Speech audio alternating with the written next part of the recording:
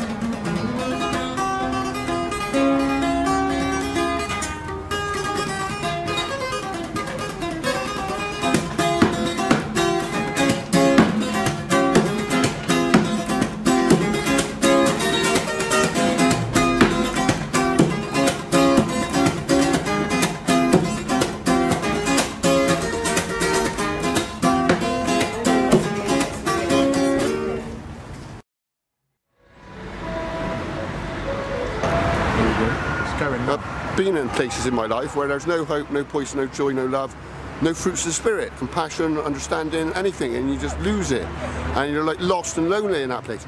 But there's always a path back if you want it and fight for it enough, and know it's true and good, and there's good spirits and essence around you, and people believe in you, and you build yourself up bit by bit, day by day, and a chink of light that just happens in the darkness turns into an array of light. And then you learn an array of coping strategies. And with the people that's around you to guide you, if you allow them, you pull yourself up on a rope. And the more you pull yourself up, the higher you get. And the more they support you and put safety nets in place. And you can live an independent, joyful, wonderful, blissful, contented life, which is what we're all trying to aspire to do. But we all do it as a collective. And coming down to Bearpit is a good central experience for that. For brotherly love. And that's what we've got. There's peace and understanding within us. And we can go through whatever weather that way.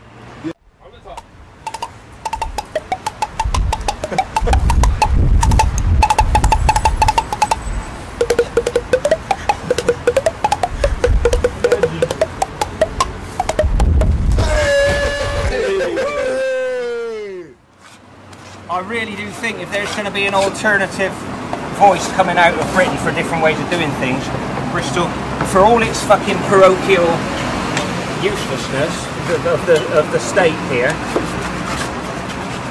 it's mild. It seems to have a spirit that is well ahead of elsewhere. You know, that actually resistance, you know, resist.